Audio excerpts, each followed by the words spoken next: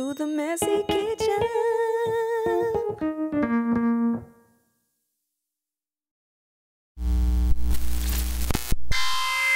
Warning, warning, warning.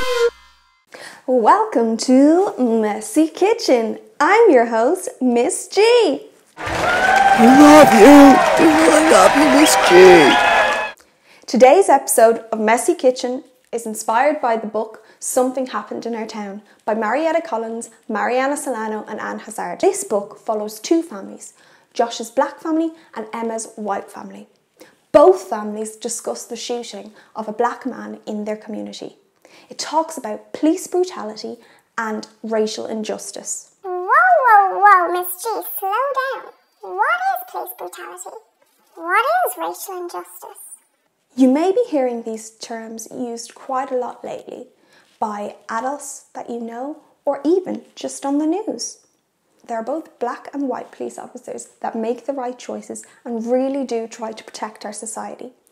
But unfortunately, there are police officers that don't use their powers for good and mistreat members of the black community, all because of their skin colour. You're probably thinking, that's so unfair. That's horrible. That doesn't really make any sense. And you're right.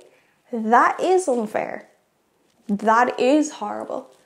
And it doesn't make any sense. That is why so many people are protesting against this and using the term Black Lives Matter to emphasise this point. It's so important that we remember to be kind to each other, no matter where we come from or what our race is. Story time! In this story, we follow Josh and Emma's family discussing the shooting of a black man in their community. Emma discusses with her mum the racial mistreatment of the black community by some white people. Emma's mum explains how we need to break this pattern of mistreatment and create a more tolerant pattern. She emphasises the importance of being kind to everyone, no matter their race. In Josh's home, they discuss the mistreatment of their black community by the police officers. His parents explain there are both black and white police officers that make the right choices. But unfortunately, there are some that discriminate against the black community. They speak of the brave historical figures in black history, like Harriet Tubman, Martin Luther King, and Nelson Mandela. How they stood up for what was right and helped others to be treated fairly.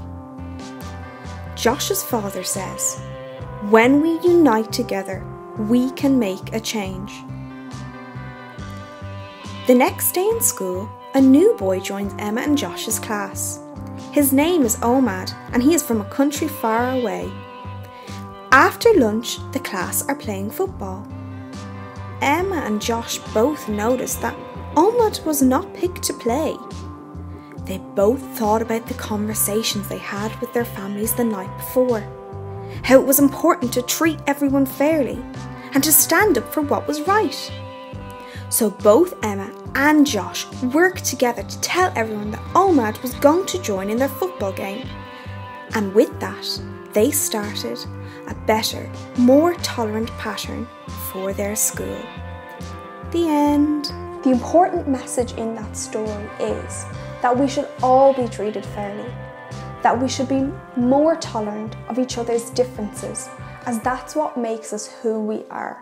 That's it for today's episode of Messy Kitchen with Miss G. Thank you for listening to the important message I chose to emphasise in my video today. Remember, it is always so important to treat everyone fairly and to be kind to one another. I wanted to take the time to mention an amazing campaign called the Black Curriculum. They are pushing for Black history to be taught in schools and to be mandatory as part of our national curriculum for all age groups. You can go on their website to find out how you can help further their cause. I will link the website in the description. They also have lots of amazing resources for teaching children about Black British history. So, go on over there, have a look. Don't forget to subscribe for more of this. Welcome to the Messy Kitchen with